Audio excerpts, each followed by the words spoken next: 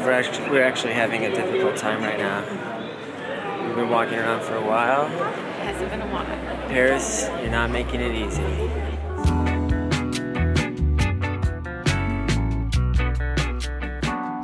I remember we were having a hard time finding a restaurant that we both like. Yeah. And I think I found this place on Happy Cow, or did we just discover it randomly? I think we just discovered it randomly, and we checked out the menu and we're like, yes, let's just do it. Fine. This applies anywhere you travel, including Paris. Restaurants like Indian, East Asian, North African, there's a good chance their menu has options without meat and dairy. Yeah, and we found 2 dishes. We found a make-it-yourself couscous and a vegetable tajine. Vegetable tajine, which was still sizzling when it came out. Do not put that all in your mouth. It's so steaming hot.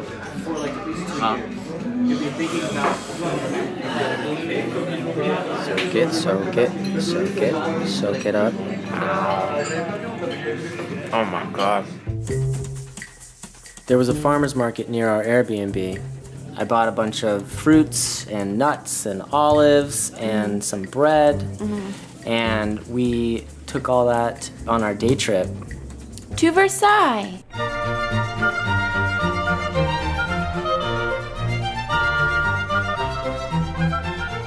We spent the whole day looking at Louis XIV's sweet crib, and then we ventured out into the garden and had our own little picnic. Yeah. And now, for the first time in her life, here at the Gardens of Versailles, Liz is going to try a lychee.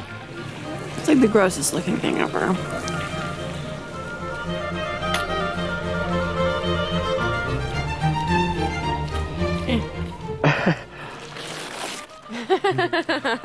Okay, I got you some more. On some days, for breakfast, we would just have stuff from the farmer's market. Or just a baguette, because baguettes are the bomb. So on this day, we walked for a long-ass time, and they had some really good-looking stuff. All in the tiny little itty-bitty griddle. Yeah. Yeah. But just as we walked in, they gave us some bad news. They're like, we're closing in 15 minutes. You can't eat here. So we had to eat at a park nearby. Yeah. And the mushroom burgers and the fries They were delish. Yeah. But Liz was getting a little cranky. Yeah, I was just so sick and tired of eating all my meals outside. All I wanted to do was sit down in a normal restaurant and not be bothered. Right. Are you feeling better, honey?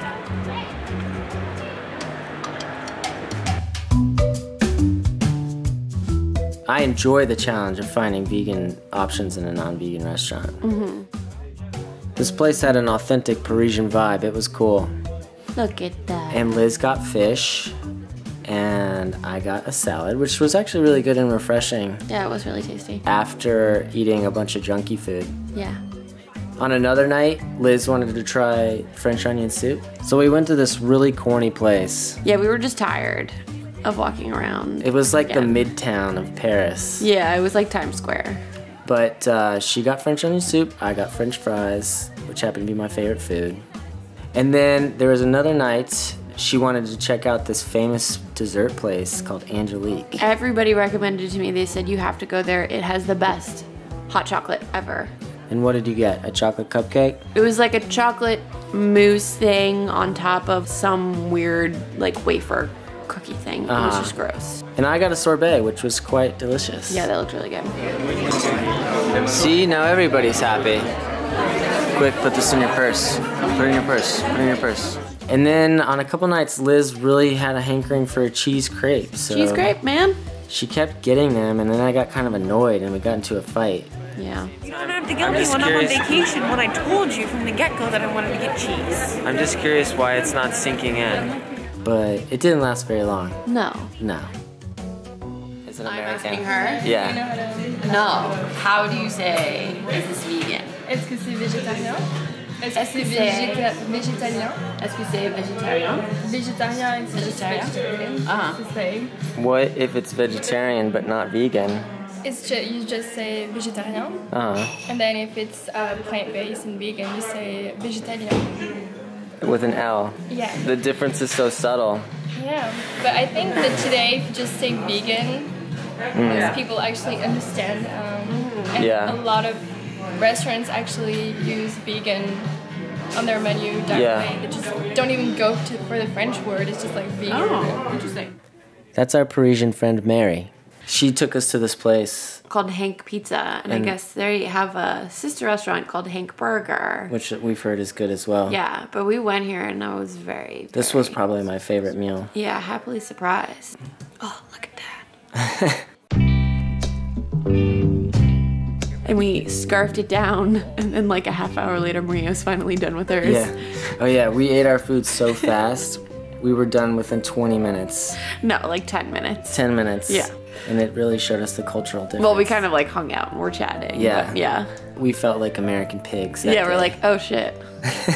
Is it growing here in Paris, the vegan movement? I think so. For example, last weekend we had 2 Christmas markets that were vegan. Really? Yeah. How does it compare to a non-vegan Hawaiian pizza? Pretty good. Yeah, boy. Don't say that. Well, that concludes our vegan adventure in Paris. Yay. But there were a lot of places that we want to try that we didn't get to. Yeah, a lot of good stuff. So I guess we'll have to go back. Oh well. Oh well. A bientôt, Paris. Say it. A bientôt, Paris. Merci et au revoir. Merci à ou. Merci à ou à i. Au revoir.